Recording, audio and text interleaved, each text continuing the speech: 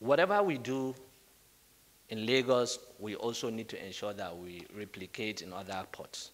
Currently, I don't know, somehow, psychologically, every Nigerian thinks, most Nigerians importers actually think there are only two ports of Tinkan and Apapa.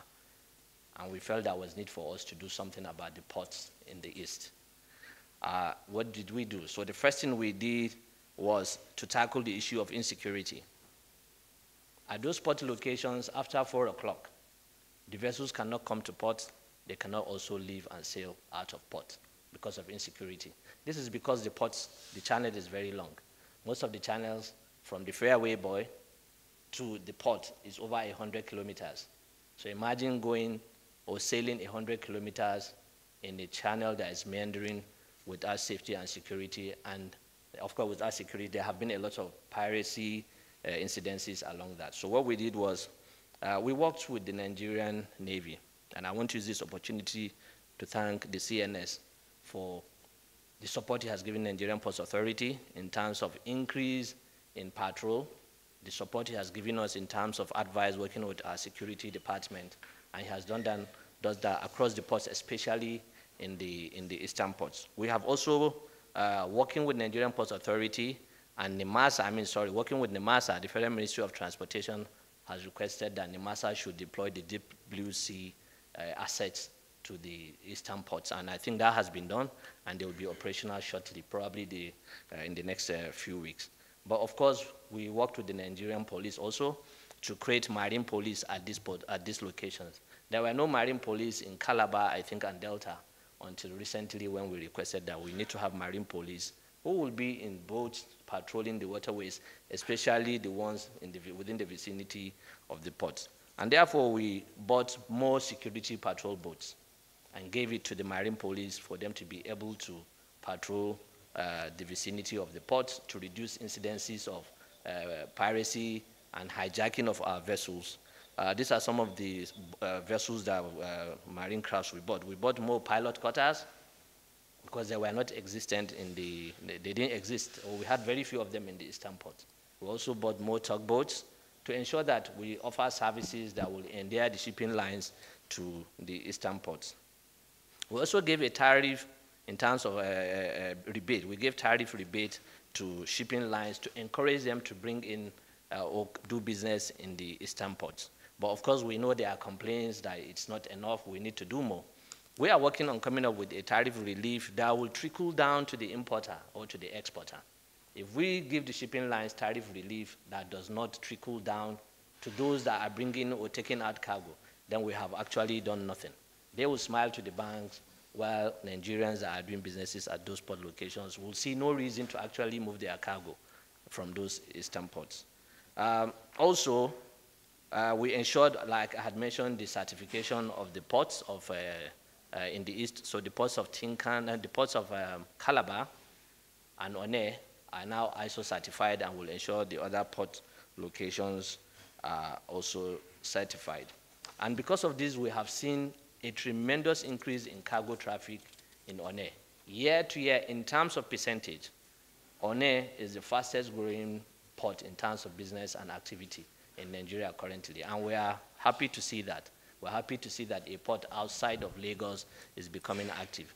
And it's not just active in terms of importation, it is also active in terms of exports. And we will keep doing whatever it takes to deploy the adequate machinery, equipment, and staff into those locations. One of the major issues along the channels in the east was also the issue of navigational aids. Navigational aids are buoys that you put along the water to help pilots know how to navigate. One of the channels is about 110 kilometers long. The one in Lagos is barely 20-something kilometers, so you can see the difference. However, all the buoys we deploy at those locations are either stolen or pilfered and turned into scraps.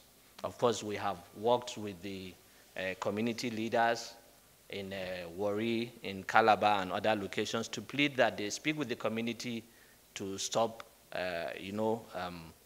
stealing and this navigational aids. They are quite expensive. So what we did in the last 1 year was to deploy a new set of buoys along the channel. and shipping lines have been writing to actually indicate that that is one of the things that will make them come to the eastern port. So the buoys have been deployed at in the channel leading to Warri Port and also in Calabar. And we are working to ensure that we maintain them and they remain there. Of course, some of them, nature takes some of them away. They go adrift. But those that go adrift, if they go adrift, you'll be able to monitor and find them because they have transponders that can make them easy for you to identify where they are. So, but some of them mostly are stolen and turned to scraps, and that has affected navigation in those channels, and it had made it difficult for vessels to operate in those locations. We also deployed fenders at both the eastern ports and other port locations. These are deployments that will endear the shipping lines. This will provide safety when they are berthing at those locations. To support the federal government's initiative in terms of expansion of the economy and diversification to export of agricultural commodities and other non-oil exports, whether mined minerals or so, Nigerian Ports Authority, working with Nigerian Export Promotion Council, actually licensed 10 export processing terminals. The essence of these export processing terminals, excuse me, is to have a location where an exporter can take his good, he can sort them, he can brand them, he can package them, they can test them, they can label them, and so on and so forth. And from that location, you put them in a container, you seal the container, and it goes straight into the port and it is loaded on the vessel. Unlike the practice where currently the the exporter takes his cargo, he's hanging around the port corridor, waiting when to be called on, and we've been losing a lot of cargo, especially perishable cargo. And that has actually reduced the amount of exports from Nigeria. So we work with Nigerian Export Promotion Council in such a way that this will be made easier. And this is the video of some of the export processing terminals. One of them is a Calabar Export Processing Terminal, which is in Ikorodu. There's another one in Onne, and there are a couple of others all over the country. This is palm kernel shelling and stuffing operations at an export processing terminal in Onne. The other video was a Calabar in Lagos. And these are some of the pictures of the export processing terminals. And this one is in Onne. So you find that these export processing terminals are supposed to be linked to Nigerian Export Promotion Council's domestic export warehouses.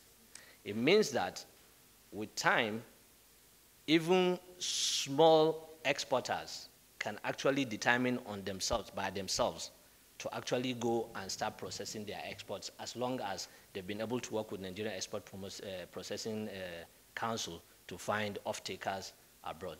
And we have seen a gradual increase in exports. We have received feedback, and I think it's a laudable effort. Ladies and gentlemen, this is my presentation. I want to use this opportunity to thank you for the invitation. Thank you so much.